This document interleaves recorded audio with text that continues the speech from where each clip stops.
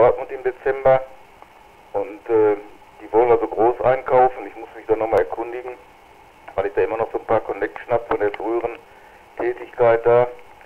Die wollen Transceiver haben, alle drei, einen bestimmten Typen. Da muss ich mal sehen, was ich da preislich bei diesem Vertrieb da noch rausschlagen kann. Das will ich gleich mal machen. Bei Herrn Karajan? Nee, ich habe noch woanders Konditionen, möchte die Firma jetzt hier nicht nennen. Nicht hier im Umfeld, ist schon ein bisschen weiter weg. Ach so, ja. Ja, aber das war noch nicht alles mit den Zunge rausstrecken, das wäre ja nur lustig gewesen. Ne? Hinter ist er dann doch, als man wieder zweispurig ging, an meiner Frau vorbei, war dann vor meiner Frau und dann kam irgendwie ein Abzweig, wo er rechts ab musste und dann ist er betont langsam gefahren, um meine Frau auszubremsen. Also da kam kein Fußgänger oder nichts, er hätte das nicht machen müssen, einfach nur meine Frau zu ärgern. Ne? Ja, kommt wieder der Satz, den ich vorhin gesagt habe. Wie gesagt, am besten du regst dich eigentlich nur auf, änderst absolut nichts, strapazierst nur dein Nervenkostüm und mehr passiert da also nicht. Einfach wecker. Früher, als ich noch jung war, habe ich mich da auch wahrscheinlich drüber geärgert. Kann ich mich zwar nicht mehr so ganz genau erinnern, aber ich glaube, da habe ich doch anders reagiert als heute. Ich reg mich absolut nicht mehr auf, solange mich da keiner so weit bedrängt, dass ich da so wirklich in Verkehrsnot komme, lasse ich das einfach mal so stehen und sage, irgendwann werden die sich alle mal selbst überholen. Ja, kann man sich nur drüber kaputt lachen, ne? Ich hatte ja mal auf der Autobahn einen. Wo war der nochmal? Ach so, genau. Auf der letzten Fahrt mit meinem letzten Auto, mit dem anderen Touran, ne? Als ich auf dem Weg war nach Arnsberg, um den abzugeben und diesen hier abzuholen. Noch ein paar Meter, bevor ich dann von der Autobahn, was ist das da für eine Autobahn hier, 445 oder was? Ich weiß gar nicht, welche Autobahn da fährt, nach Arnsberg, so eine dreistellige von der Nummer, meine ich, wäre das. Da war doch irgendwo ein Skoda-Fahrer, der meinte, er müsste Amok laufen. Der war hinter mir und dass ich nicht sofort zur Seite gespritzt bin, so ungefähr, hat er sich tierisch aufgeregt, ist dann hinterher, als er auf der rechten Spur war, ist er auf einen Standstreifen gefahren, hat sich extra zurückfallen lassen, also der musste dann in der nächsten Ausfahrt raus, noch vor mir, in der Ausfahrt, und hat da wild gestikuliert und irgendwie mir gedeutet per Gebärdensprache, ich soll jetzt gefälligst mit rausfahren, so ungefähr, dass wir uns dann duellieren auf dem Marktplatz, so ungefähr, ne? Du hast die Boxhandschuhe, die 12 Unzen nicht dabei, schade, ne? Mann, also das war auch so eine Sache, wo ich gesagt habe, so Leute, die müssten von der Straße holen, ne? Das ist ja eine Gefahr für die Allgemeinheit. Die sind einfach nicht fähig oder nicht präsent genug da, so ein Fahrzeug zu führen. Das ist ja ein Mordinstrument, wenn du so willst, was wir jeden Tag da bewegen, dessen sind die sich gar nicht bewusst. Auch diese Raser, die sie dann hier rausholen, da mit teilweise tödlichem Ende, die kommen immer gut davon ab da. Das ist irgendwie, die haben eine schlechte Kindheit gehabt. Also ich sag mal, vielleicht habe ich ein anderes Rechtsgefühl, aber wenn sich einer so im Verkehr benimmt und wenn es auch nur ein einziges Mal ist, der ist nicht fähig, sowas zu machen, weil, Führerschein für Lebzeiten weg, anders geht es nicht. Ja, das sehe ich ja genauso, ne? Ja, wie heißt das immer dann im Beamtendeutsch, charakterlich nicht in der Lage, ein Fahrzeug zu führen, irgendwie sowas, ne? Ja, das ist, also da muss ich wirklich sagen, wenn so wie da in Berlin, wo das dann wieder in die Revision nochmal gegangen ist, nachdem der schon richtig derbe verknackt worden ist da, oder die zwei, die den Tod von einem Rentner da verursacht haben, weil sie bei Rot über mehrere Ampeln gefahren sind und dann so ein Auto quer gerammt haben, da habe ich einfach kein Verständnis für, ne? Die müssten sie sowas von bestrafen, ja, wie du schon sagst, wie jemand, der richtig mit einer Pistole, mit einem Strick, mit sonst was jemanden um die Ecke gebracht hat. Man muss davon ausgehen, wenn einer so einen Schritt macht, so ein Fahrzeug mit den Geschwindigkeiten durch eine Stadt fährt, muss er davon ausgehen, dass da was schief geht und dass da Leute zu Tode kommen können. Da muss man einfach von ausgehen. Wenn er das nicht begreift im Kopf, dann ist er nicht berechtigt, sowas zu machen. Das geht einfach nicht.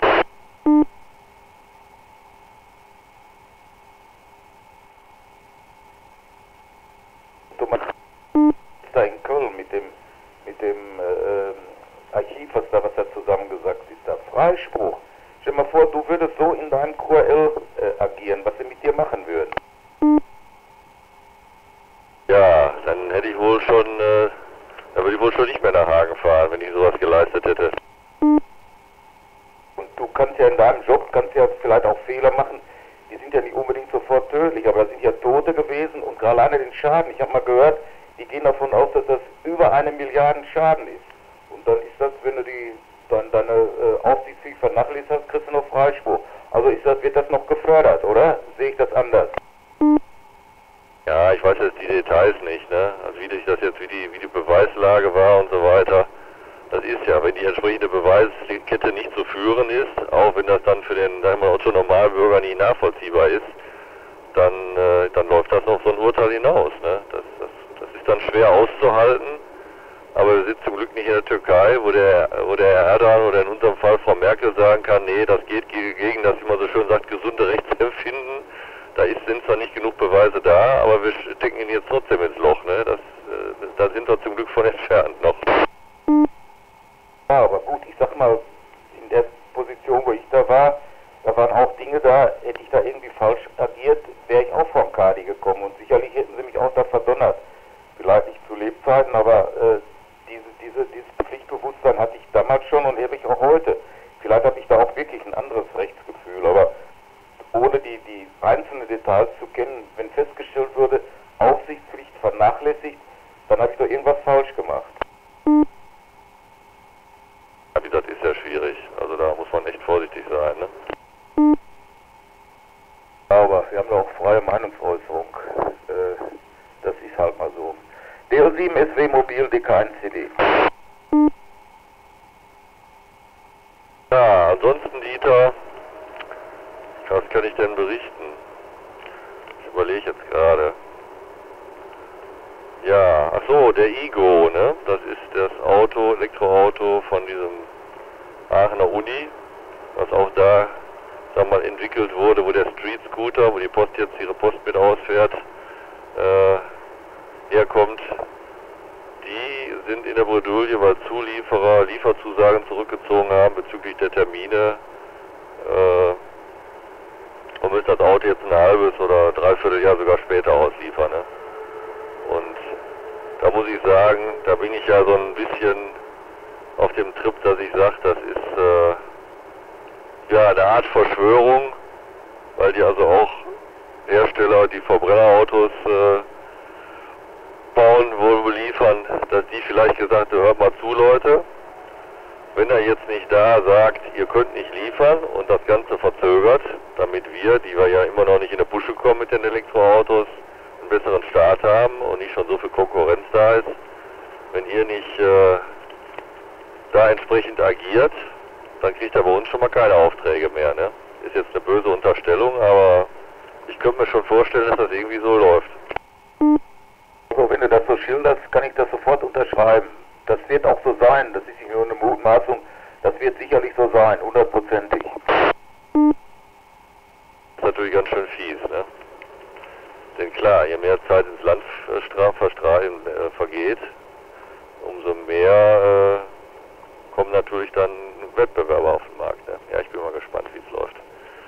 Ja, ich hoffe, dass nicht dasselbe Schicksal hier den Sion ereilt, den ich ja heiß und innig erwarte, dass der auf den Markt kommt, dass man sich mal ein richtiges Serienmodell angucken kann. Naja, wie gesagt, das ist wahrscheinlich mit der Überschrift zu machen, dass die Macht des Geldes. Ich habe in der ADAC-Zeitung, die wir hier abonniert haben, wir sind ja beide Mitglied im ADAC, war jetzt ein Vergleich mit den beiden Brennstoffzellenautos, einmal von Toyota und ich weiß nicht, wer da noch war.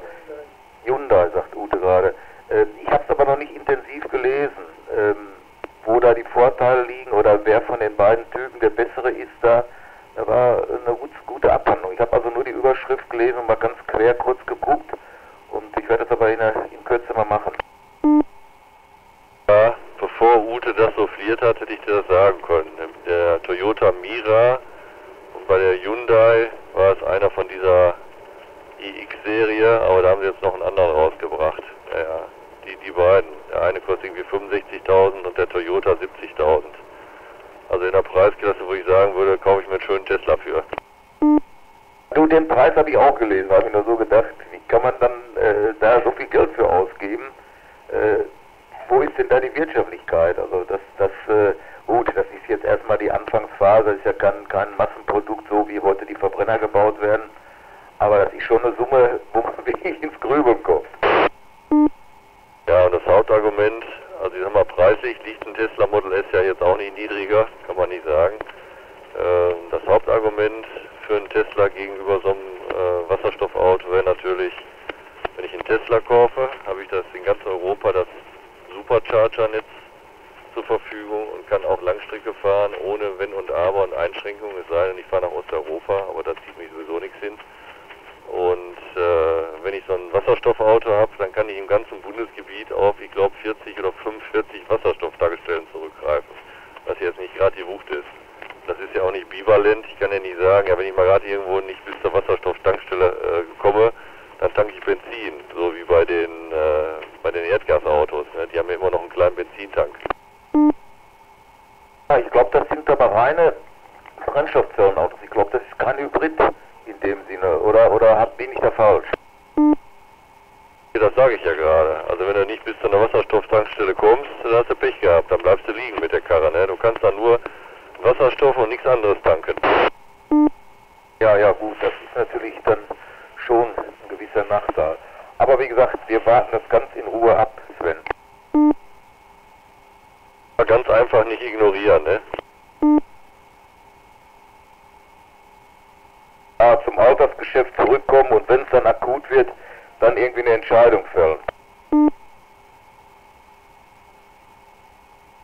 Ja.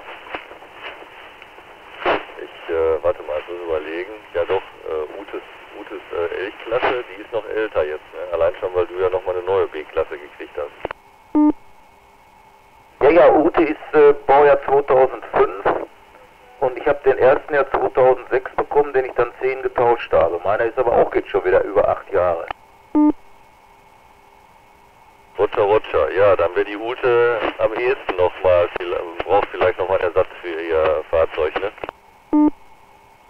Ja, aber sie hat fest vor, das Auto mindestens 20 Jahre zu fahren. Gut, dann hat sie ja noch ein Weilchen. Ja, da hat sie noch ein bisschen. Wie gesagt, die hat ja noch weniger Kilometer auf der Nadel, als ich es drauf habe. Also das Fahrzeug sieht auch noch aus wie aus dem Laden, da ist noch nichts dran. Gut, ein paar Gebrauchsspuren, so Steinschlag ist wohl schon dran. Maschine läuft wie ein Uhrwerk. Der wird noch lange seinen Dienst tun, wenn sie dann darf. Ich wollte jetzt gerade lästern und sagen, ist ja klar, dass er noch wie aus dem Laden aussieht. Der hat ja auch schon 4 neue Türen und eine Heckklappe. Ja klar, das muss ja sein. Ein bisschen investieren muss es schon, wenn das Fahrzeug auf Vordermann halten will. Ja.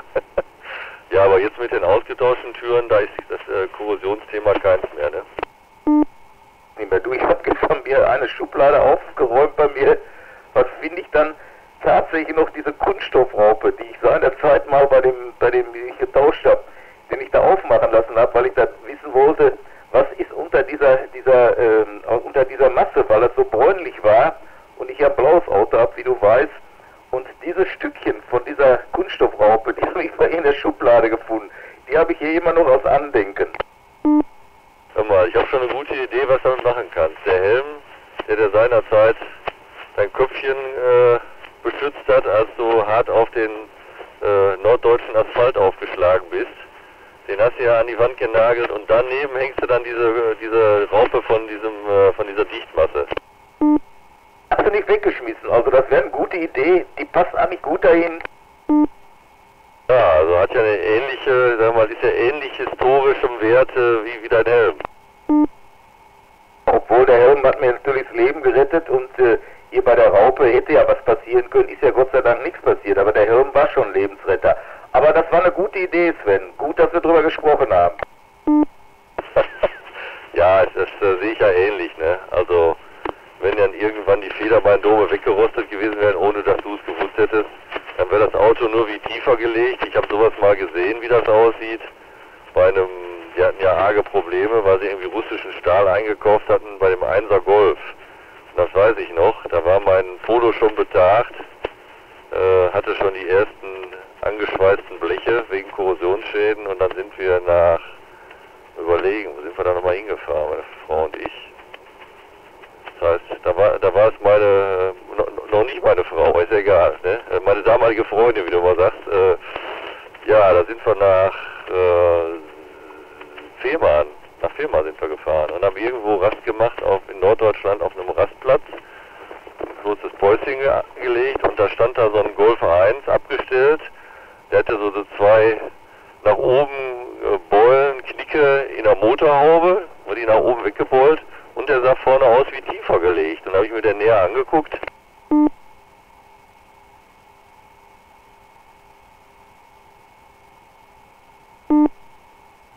Angeguckt war Ende.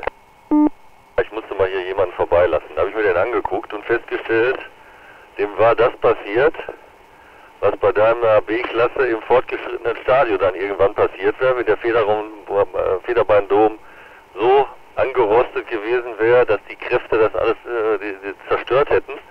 Dann war der abgerissen und ist dann mit den Dämpfern, die Dämpfer haben dann die Motorhaube ausgebeult und ist dann tiefer gesackt. Kannst du dir das vorstellen, ja?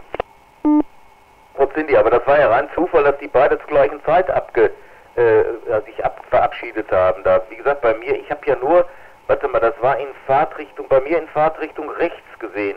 Also links war die Raupe eigentlich noch immer blau, während die rechts in Fahrtrichtung, die war ja bräunlich angefärbt. Ja, auf so Details will ich jetzt gar nicht gehen. Ich weiß auch gar nicht, ob das, ich meine, das war auf beiden Seiten gewesen, ob das nur eine Seite war. Auf jeden Fall, da ist der Federbeindom dann auch wegen, der war glaube ich stark schwefelhaltig, den Mist, den sich da in Russland eingekauft haben, das tauchte alles nichts, korrodiert und dann ist der Federbeindom praktisch, abgerissen und der abgerissene Federbeindom mit Federbein hat natürlich dann vom ganzen Fahrzeuggewicht gegen die Motorhaube gedrückt, ne? Dafür war die natürlich nicht ausgelegt. Die Beule an der Stelle war eigentlich nicht vorgesehen vom Hersteller. Aber Gott sei Dank, wenn es dann noch aufgeht, ohne irgendwie Schaden, kommt es dann auf so einen Parkplatz drauf, dann soll noch alles in Ordnung sein. Aber wie gesagt, das zählt glaube ich auch der Vergangenheit an. Und ich bin mir auch sicher, das Auto, was ich abgegeben habe, da haben die hinterher mit Sicherheit das Ganze, den Hohlraum da mehr oder weniger gefüllt mit irgendwo Korrosionsschutz, Teroson oder wie auch immer das Zeug heißt, haben darum die Raupe wieder verschlossen und der läuft heute noch, wenn er noch fahrbereit ist. Ich glaube, da haben die nichts dran gemacht. Meinst du, hätten sie echt nochmal vertickt und nicht abgewrackt? Ich habe ja nachher gehört, ja, den hätten sie wieder verkauft. Ich habe gar nicht hinterfragt, ob sie da irgendwas gemacht haben, weil ich will meinen Kopf da nicht mit belasten. Da habe ich gar nicht gefragt. Ich sage, ist der weg? Ja, den haben wir weiterverkauft. Und genauer wolltest du es gar nicht wissen, ne? Das ist total was. So, ich bin angekommen, ich steige jetzt aus, Dieter. Du weißt ja, was ich tun muss, ne? Ja, du die Hälfte und Ute die Hälfte. Übrigens habe ich eine WhatsApp bekommen von unserem Günther, der ist jetzt Wanderer geworden. Der macht ja alles, Radfahren, Wandern, was immer er tut. Er schrieb dann nur, hätte er sich vor 4 Jahren nicht vorgestellt. Ja, es kann durchaus seinen Reiz haben, ne? Wobei ich immer noch mehr Spaß am Wandern mit dem Fahrrad habe, am Radwandern sozusagen, ne? Und nicht auf Schusters Rappen. Habe ich früher auch gerne gemacht, muss ich sagen, auch in Gebirgen war ich gerne unterwegs. Hätte ich heute keine Lust mehr zu. Geht auch, sag mal, vom Knochenbau nicht mehr so richtig. Ich kann auch gut laufen, aber so weite Strecken, das wäre nichts für mich mehr. Da setze ich mich lieber aufs Rad, das entlastet doch die Knochen besser. Sven, schönen Dank fürs QSO, 73, einen schönen Donnerstag. Dicker 1 CD. Jo, tschüss Dieter.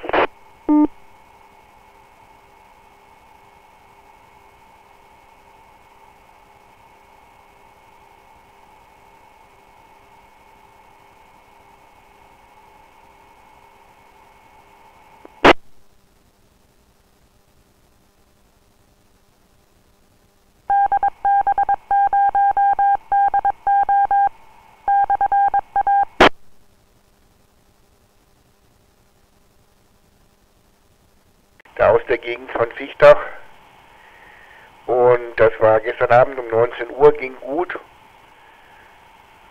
Was hatten wir denn eigentlich? Der Friedhelm aus Iserlohn war da, Dieter und ich aus Dortmund, der Klaus aus Hamm und dann 2 Leute aus der Gegend von Fichtach.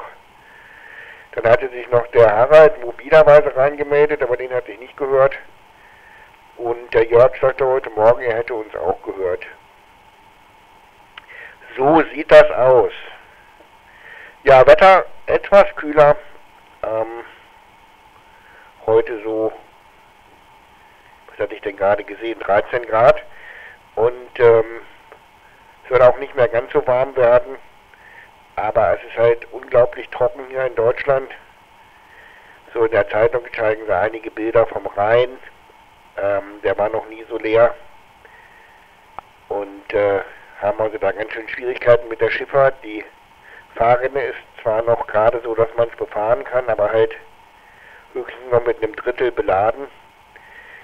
Das heißt also, es ist jetzt irrer Verkehr, weil natürlich dann mehr Schiffe fahren als normalerweise. Und dann hatten sie gestern im Fernsehen noch irgendwo gezeigt, also praktisch, wenn du irgendwo schachtest, siehst du, dass 1 Meter der Boden knochentrocken ist. HS0ZHO DF1TV. DK1DD.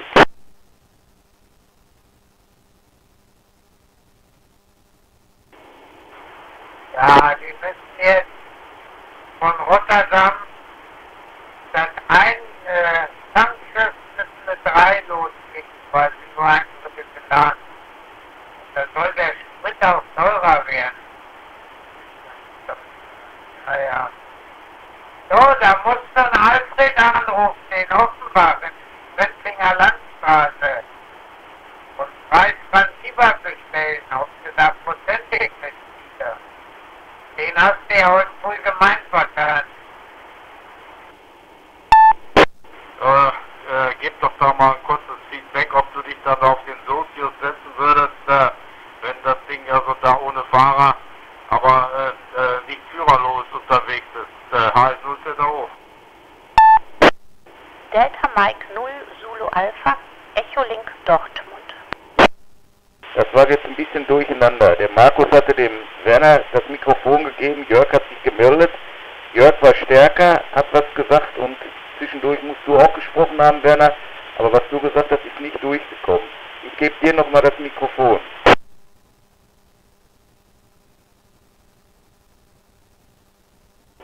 Ja, das kann dann auch nur so funktionieren, nicht?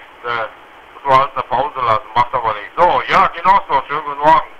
Und ansonsten hatte ich nachgefragt, hinsichtlich des Überblicks, ob du dich auf dem E-Bike auch hinten auf den Sozius setzt, wenn da fahrerlos gefahren wird, aber nicht führerlos. Ja, wieder. Also, solche Möglichkeiten gibt es da mit den Schiffen, aber mit den E-Bikes wohl offensichtlich auch nicht. So, zu dir nach Oslo, HS0ZO. Ja, Mahlzeit, das guten Morgen. Ah, ich hatte den Sieger nur gesagt, da muss er sich Alfred in Offenbach kontakten und 3 Transceiver bestellen. Wie viel Prozent der da kriegt? Da meint Wettlinger Landstraße an. Ja.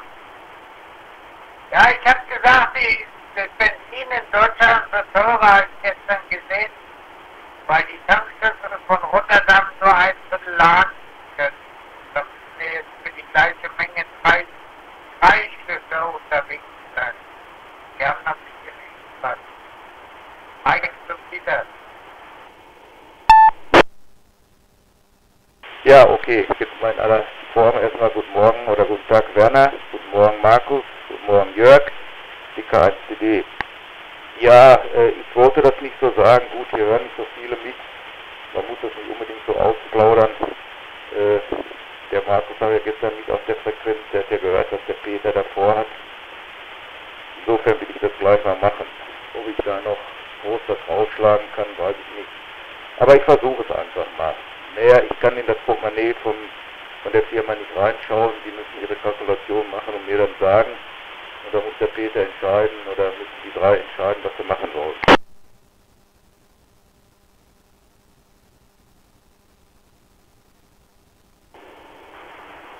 Gestern habe ich auch einen schönen Bericht gesehen. Die Chinesen sind dabei, ihre Autobahn mit Solarzellen zu belegen. Die sind jetzt nur noch dabei, dass das richtige Material finden. Also, die Flächen von aller Autobahnen sind so riesig groß, dass sich das wirklich rentiert. Da könnte man für ein Land 5% Strom mit erzeugen. So hoch ist die Fläche da. Also die Autobahnbelege mit Solarzellen belegen. Das ist da mal ein ganz neues Idee.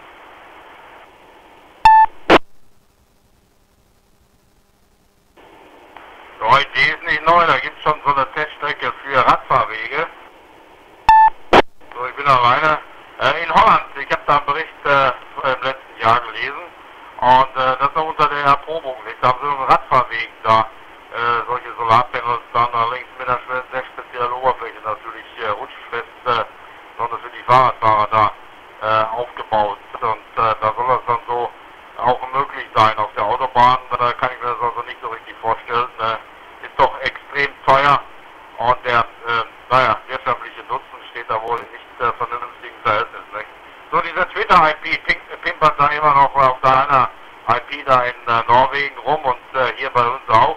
Und er war gestern bei den Australiern auch dabei, hat da also auch in den Skype-Konfigurationen da wieder einiges zusammengescheppert.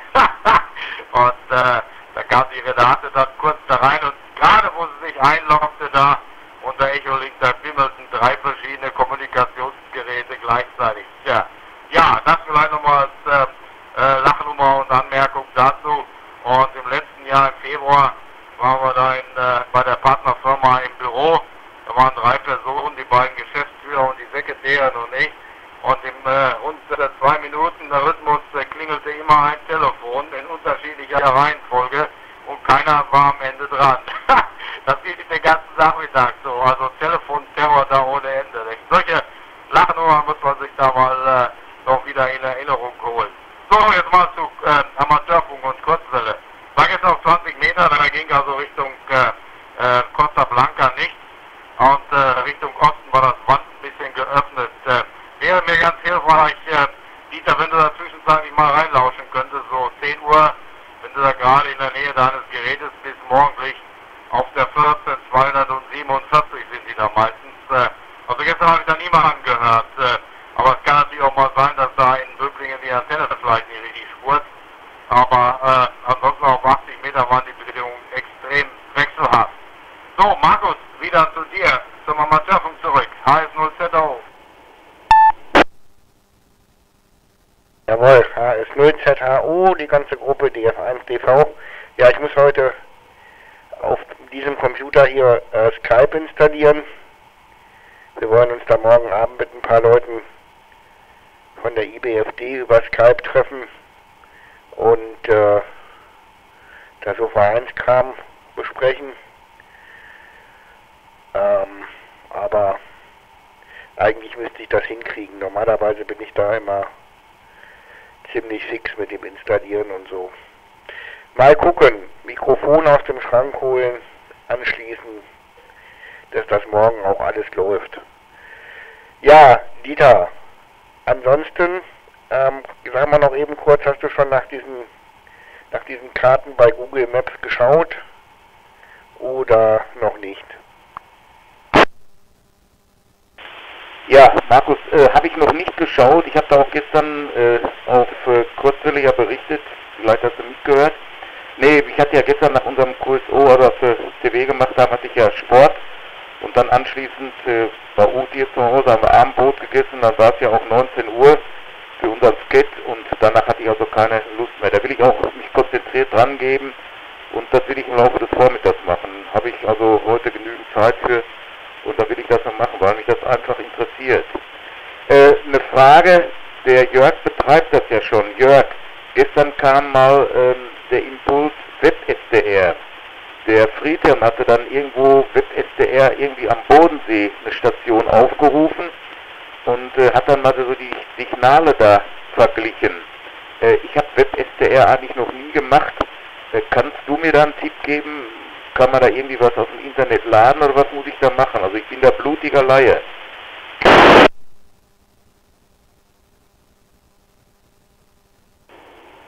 Ich schicke dir gleich den Link. Die allerbeste Station, wo du ganz Europa gut hörst, ist in England. Hackgreen heißt das. Wir haben eine Antenne auf dem stillgelegten Atombunker. Da ist auch ein Museum drin. Die haben die ganzen Kurzwellenbänder, hören die ab und die kannst du über Livestream kannst du dir gratis runterladen auf meinen Laptop. Und da höre ich ja immer mit. Ne? Hackgreen heißt das. Ich schicke dir gleich den Link. Und den kannst du runterholen und dann, die Seiten sind alle auf Englisch, dann musst du den 80 Meter Band anklicken und dann kannst du die Frequenz 370 reinmachen und dann kannst du abhören. Da höre ich ja morgens auch immer die 3703 ab. Da machen viele Funkamateure, wenn die keine Verbindung kriegen mit schlechten Bedingungen, dann hören sie Hackgreen Web-SDR ab und dann können sie sich dann selber auch hören. Das ist eine feine Sache, ich schicke dir gleich. Ja, der Friedhelm nannte aber irgendwie so eine Station unten am Bodensee, aber wie gesagt, da gibt es ja wahrscheinlich viele Stationen. Aber schickt mal, dann habe ich zunächst mal einen Einstieg. Dieter, und vielleicht noch, es gibt eine Seite, die heißt websdr.org, Whisky Echo Bravo sdr.org, also eine Internetseite. Da kannst du einfach draufgehen und die einen Empfänger aussuchen, wo du hören kannst. Von Japan über Amerika, über was weiß ich, da ist wirklich total viel drauf. Also websdr.org, das ist ein super Anfang. Alles klar, guck mal. Gut, dass wir darüber gesprochen haben. War für mich völlig neu, weil der Friedhelm sagte, er hätte da mein Signal da unten brüllend laut gehört und der Peter, gut, wenn das Bodensee war, war das vielleicht am Peter vielleicht zu nah. Ich weiß nicht, ist ja auch ein paar Kilometer entfernt von Viehsach zum Bodensee hin. Aber dass da so Unterschiede sind, das wunderte mich. Ja, also guck mal, das ist ganz nett. Gut, ich melde mich dann mal so langsam raus, bei uns ist der Tee fast fertig. Ich wünsche euch einen schönen Tag. Jörg und Werner bis morgen früh. Peter bis heute Nachmittag. Und ich bin allerdings nicht dabei, sondern geht er ja über die Remote-Station, nicht? Aber ich mache da keinen Vergleich, sondern glaubt das einfach, wenn da einfach die Bedingungen grottenschlecht sind, dann gehe ich da raus, nicht? Ihr wisst ja alles, ich kann ja auch nur zu bestimmten Zeitpunkten da QAV sein und dann nachmittags, also auch wie bei euch, ist es natürlich nicht immer so einfach, dann da am Gerät zu sitzen, nicht? Insbesondere hier unter den klimatischen Bedingungen haben wir hier in Asien natürlich völlig andere Tagesabläufe. Macht aber nichts. Ich schaue dann auch mal auf web.sdr.org und da will man da reinlauschen, was da an interessanten Stationen aus Europa dabei sind. Die aus Thailand, die interessieren mich natürlich da nicht so sehr. So, Jörg, zu dir nach Oslo. Was steht an für dich für den Rest der Woche? Du hast du heute auf 3703. Gib doch nochmal ein kurzes Feedback dazu. Also, nun ZO. Ja, da war nichts los, da habe ich gleich wieder abgeschaltet. So. Ich bin da mal im Hintergrund, ich schicke wieder jetzt den Link vom WebSDR.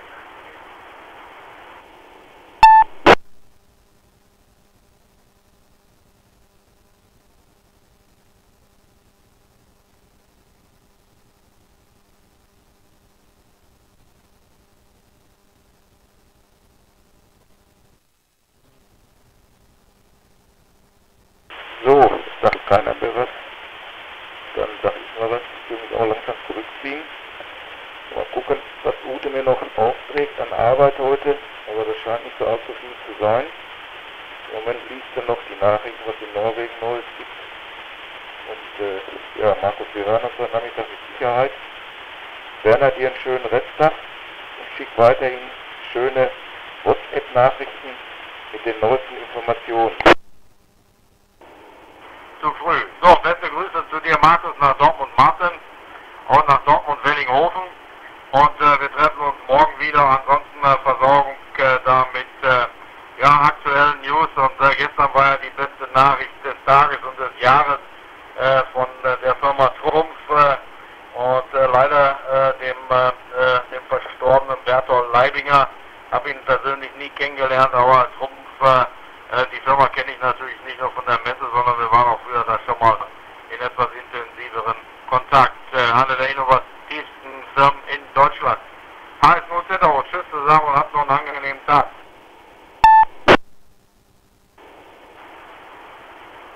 Dieter, ich hab dir das geschickt, musst du aufmachen. So, 73 auf.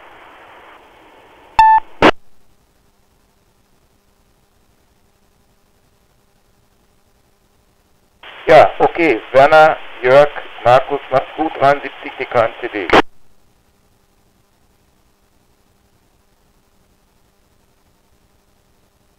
Tschüss zusammen.